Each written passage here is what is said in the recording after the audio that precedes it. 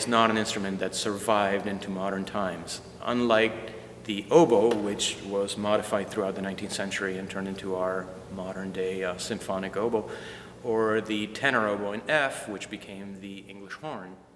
The oboe d'amore is an alto oboe. It's pitched a third lower than the regular oboe, and so when I'm playing in A major, I'm actually fingering in C major.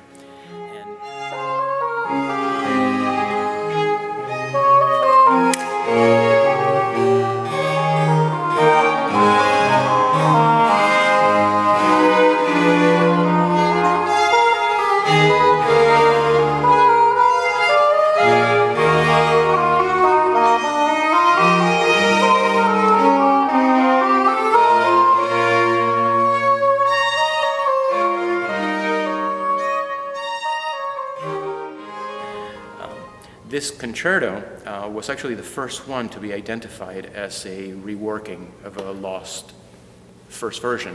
And it was the great Albert Schweitzer that pointed out that the right hand of the keyboard really is a very different type of affair from any of Bach's real keyboard works. It's got a small range, and it seems to be a transcription. And when he had this insight, there were no modern oboe d'amores. So for instance, in performances of the St. Matthew Passion, orchestras used clarinets to cover the oboe d'amore parts.